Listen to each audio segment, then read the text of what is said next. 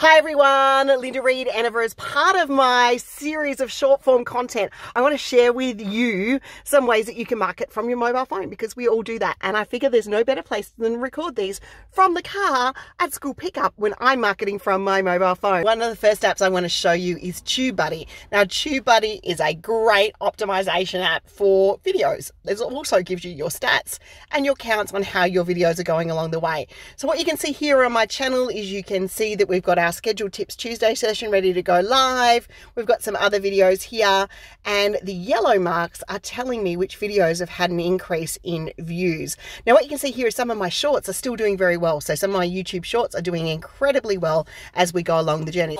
And number two in the apps that you can use to market from your mobile phone is WordSwag. Now WordSwag allows you to create these beautiful graphics and templates based on custom images, and you can use your camera roll. I'm just going to pick a white one very quickly to quickly show you how to do this. You crop it to size, whatever size you want. You double tap to change the text. And one of the quickest ways you can market from your mobile phone is to use some of the inspirations and tips there. So, and app number three that I want to show you on marketing from your mobile phone is Google My Business. And right here from your mobile phone, you can see your insights and you can create a post. So you can update Google My Business. So there you go, 3 apps that you can use to market from your mobile phone. If you have a favorite app, let me know in the comments.